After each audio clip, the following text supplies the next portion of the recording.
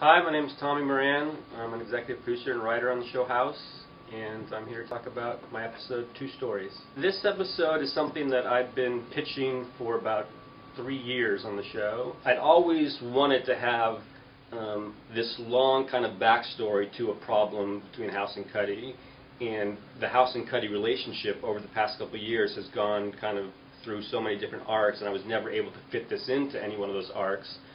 My original idea had to do with kind of the whole Cuddy-Lucas breakup, and we decided to have them break up in a different way, so then this episode wouldn't work, so then it got kind of put on the back burner. And so each time kind of House and Cuddy were kind of coming to a crisis point, I would pitch this episode and see if I could fit it in.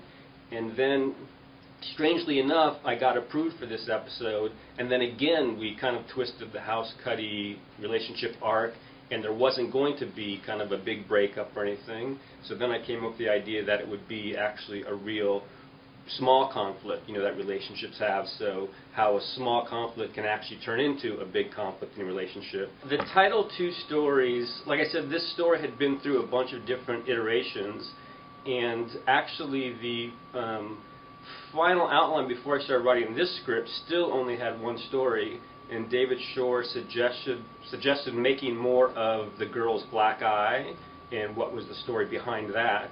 So that was a very late change, and so when I made that change, and then the title Two Stories just kind of came to me, and I enjoyed kind of remembering three stories, which is one of everybody's favorite episodes here. I really like the idea on this one that the mystery really was just why is House in this principal's office. The teaser is being surprised to find House sitting on the bench outside her principal's office. And to me, that's really the mystery that I tried to structure the episode around. So there really wasn't much of a medical mystery. And I just thought it would be fun to have House and Hugh Laurie interacting with kids in an elementary school. In structuring the story, one thing that I was worried about was it being a little bit boring.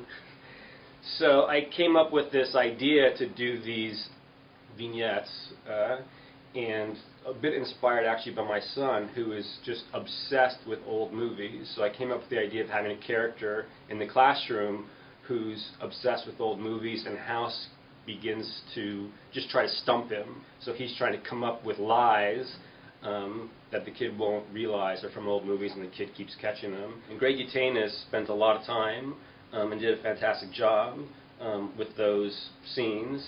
And the Pulp Fiction one was one of my favorites. It's one of my favorite movies, and I was able to kind of steal a little bit of Tarantino and kind of mold it together with House, and I think it worked out well.